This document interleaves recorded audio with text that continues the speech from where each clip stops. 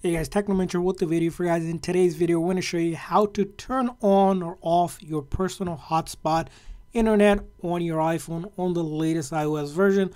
So let's get started. So in order to use personal hotspot, it's going to be really simple on the latest iOS version. Simply go ahead and open up your setting on your iPhone.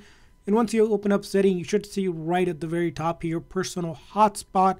And if you don't see it, that means your account might not have personal hotspot on your cellular plan. So you might need to contact your carrier to ensure that you have personal hotspot feature on your cellular plan.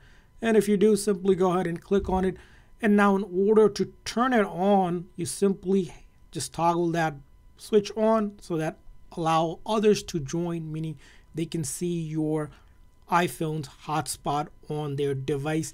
Now also along with that is you might want to also put in a password so that when they join, like they do on a regular Wi-Fi, they'll enter a password. So you can go ahead, make it super complex or easy, whatever it is, but it has to be at least 8 characters in length. So you can say whatever password that you use, right? It's going to be listed here, and they'll need that password. Of course, make sure it's not password 123, of course, something more complex. And once you have turned it on the device that you want to connect, it's going to be really simple. You should be able to see this phone's name pop up and the Wi-Fi chart. So what you need to know is this phone's name. So if you go into settings again, general, about, right here where the name is, the very first section, you might want to customize this. But if this one just says iPhone, it's going to show up as iPhone. So I'll show you what I mean by that. If we go back again, ensure that personal hotspot is turned on.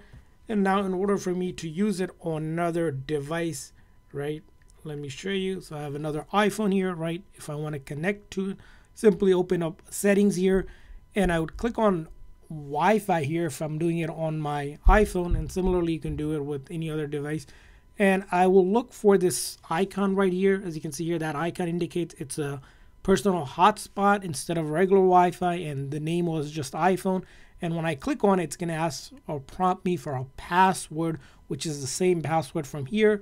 So all you do is enter that password just like that. And then once you do that, it will connect. And you can see it's turned on right here as it's connected right now. Up top here is the indicator. And then on your iPhone as well here, if you pull down the control menu here, press and hold in the middle, you also see that there's a one connection on the personal hotspot spot right here on our phone. Now, if you want to turn off personal hotspot, you have to do it from the phone that you have personal hotspot turned on. All you'll do is click on that. It will turn off personal hotspot. As you can see here, disconnected. And if you don't want others to join, you can also come over here, turn off this toggle where allow others to join is turned off, and they will not be able to join that personal hotspot any longer. So that's how you turn off personal hotspot in 2 different ways. So I hope this video was helpful. If so, please make sure to like and subscribe button. Thanks for watching, guys. See you guys next time.